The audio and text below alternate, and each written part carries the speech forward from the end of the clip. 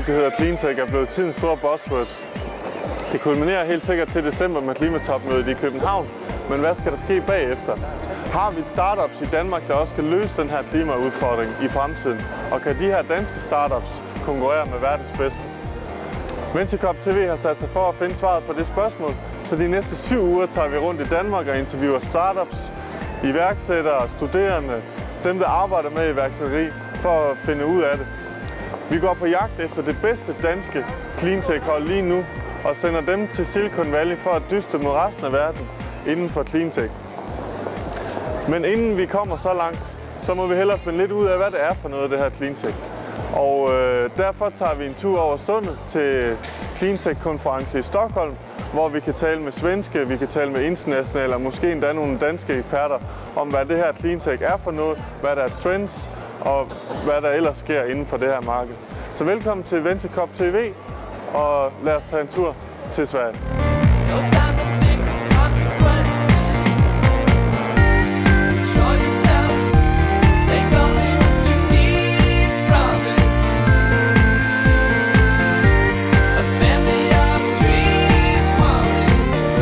Svenske elektriske biler, det rykker.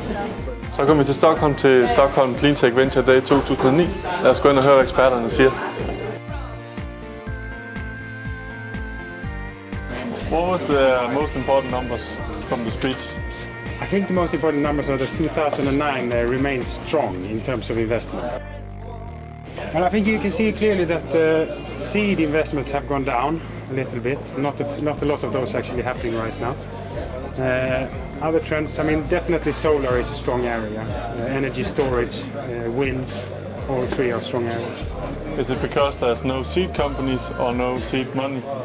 I think it's because there is little seed money because of the turn down. So investors have focused their money on a few big investments, actually.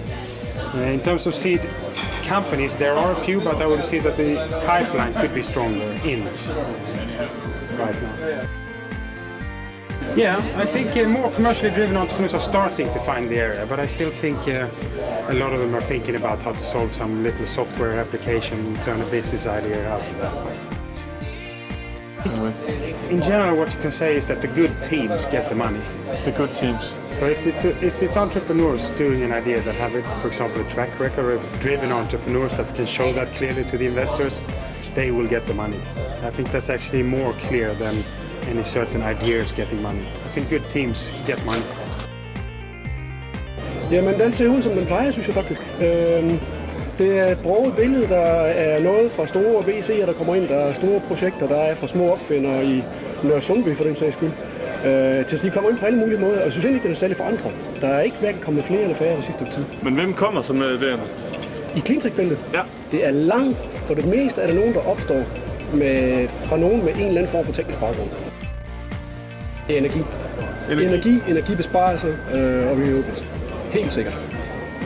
Og så er der selvfølgelig vandsiden, men den skal vi jo nok få løst med vores linje. Ja. I've always thought that Denmark was ahead of most of the world when it came to clean technology because of their environmental policies and their consciousness about the environment. And we have seen a lot of good people in the wind business come to the US who all started out in Denmark. So we look at it as the center for innovation, Denmark. I think the Europeans, the Scandinavians are missing the boat in the US. I think they need to be over there. I think they should parallel their efforts with what they're doing in Denmark or Scandinavia with entering the US market. I think there's a lot of opportunity, and for a lot of these companies have a first mover advantage, and they're missing that. Så er vi tilbage fra Sverige. Det var rigtig interessant. Vi lærte en masse, talte med en masse. Blandt andet talte vi med Mike Santulu, som er founder af California Cleantech Open, som holder finalen i Silicon Valley. Han nævnte energy efficiency og energy management som nogle af de rigtig interessante områder. Så lad os se, hvad vi kan finde af danske Cleantech-idéer. Vi går på jagt i næste uge, så følg med, når vi er tilbage i Danmark og leder efter Cleantech-idéer.